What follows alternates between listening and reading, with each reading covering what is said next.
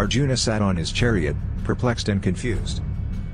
He had been taught by his teacher, Lord Krishna, the essence of life in the previous chapter, but still, he had doubts about his path. He asked Lord Krishna to clarify his doubts and show him the path to reach the ultimate goal.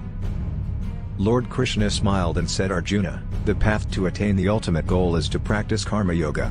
It means performing actions without attachment to the outcome. Arjuna asked, how can one perform actions without attachment to the outcome? Isn't it necessary to have a goal in life? Lord Krishna replied, Arjuna, it is not that you should not have a goal, but you should not be attached to it. Attachment to the outcome leads to disappointment and sorrow. You should perform actions as a service to the divine without expecting any reward. Arjuna was curious and asked, how can one practice Karma Yoga in daily life? Lord Krishna explained, Karma Yoga can be practiced in daily life by performing actions with a selfless attitude, without being attached to the result. It means doing your duty, fulfilling your responsibilities, but with detachment. He continued, one who practices Karma Yoga attains inner peace and is free from the cycle of birth and death.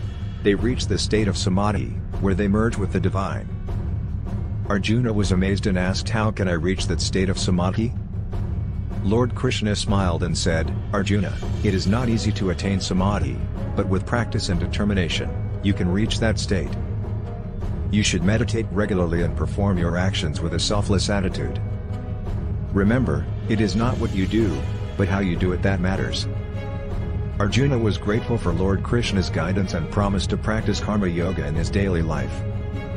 With that, Lord Krishna disappeared, and Arjuna sat in contemplation, determined to follow the path of Karma Yoga and attain the ultimate goal.